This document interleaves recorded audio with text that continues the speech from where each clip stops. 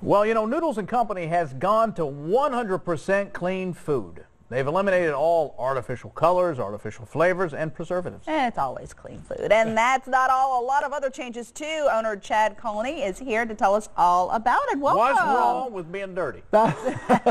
Like dirty rice, right? Yeah. Okay. Well, you know, I think people are very cognizant of what they eat today. Yeah. And we made the decision, actually it's been about a year process, to go to 100% clean food, which means we've eliminated all preservatives, all artificial colors, artificial flavors. Yeah. But it still tastes good. It tastes even better. Yeah, That's the crazy thing about it. Is we start every morning with 14 fresh vegetables, and we cook everything. All of our pasta is GMO free, because it's hard for people if they want to, you know, really have real good food. Sometimes it's hard to go out for, you know, for dinner. You have to cook it yourself. Yeah. But you can come to Noodles and Company and know that what you're getting is 100% pure and clean. This makes it a little more intensive for you guys, I would imagine, though. A little more labor intensive, doesn't it? I mean, as far as procuring fresh items. Yeah. Because if it doesn't have them, preservatives, I don't get to keep it as long. That's true. Well, we've always said we have no microwaves, freezers, or can openers. So we actually bring in fresh vegetables every day. And wait a minute, say that fresh. again? We have no freezers, can openers, or We don't have a microwaves. freezer. We make everything We're going to clean. have a fundraiser Absolutely. right now. Let's buy Noodles and Company a freezer.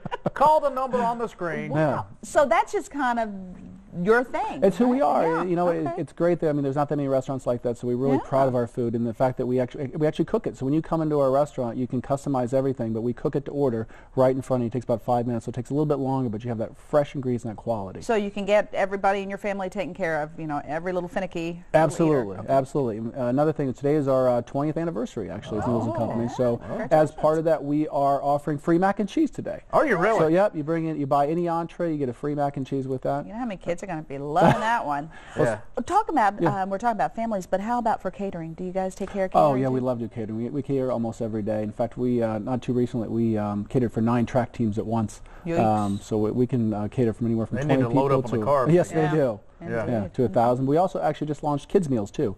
Parents have been asking us for a long time, would you please launch a kids meal? And so now we have butter noodles, mac and cheese, spaghetti meatballs, chicken fingers with fresh sides as for carrots or broccoli, all for $5, includes a drink. So great family option. And is there always a spirit of creativity where you're experimenting? There's something new coming online all the time? Yeah, well, you're welcome as a guest at any time. If you see it in the menu, we can create it.